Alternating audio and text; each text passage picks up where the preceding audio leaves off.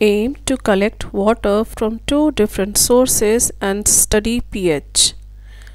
Materials required: tap water, river water,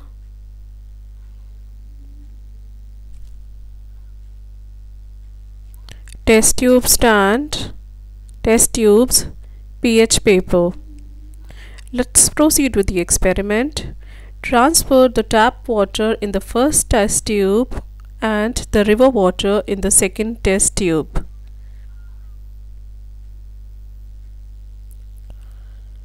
Now take a strip of the pH paper and dip it in the first test tube. Let it dry for some time. Take another pH paper strip and dip it in the other test tube.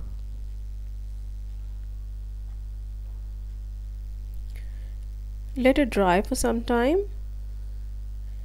The color change can be compared with the pH chart.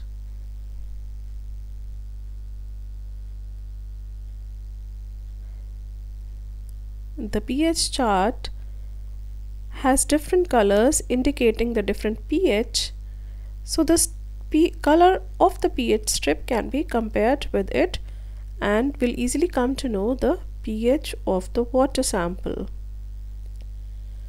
Water pH.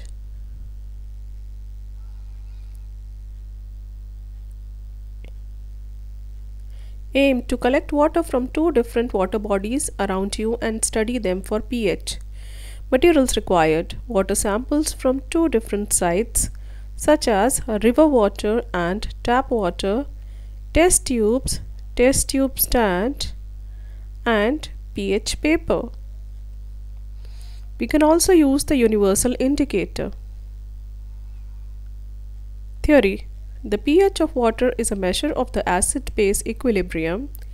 In most natural waters, the pH is controlled by the carbon dioxide bicarbonate-carbonate equilibrium system. An increased carbon dioxide concentration will therefore lower pH, whereas a decrease will cause the pH to rise.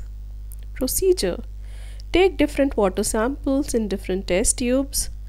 Dip a small piece of pH paper in each of the water samples.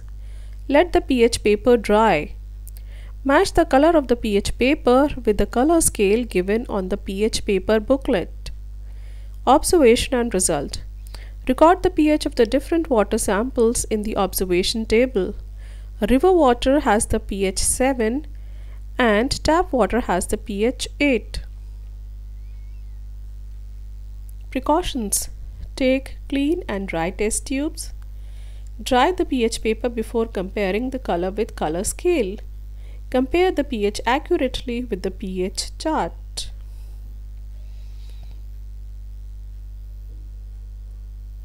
Viva questions: what would be the effect of pollution on the pH of the water body? What determines the pH of a water body?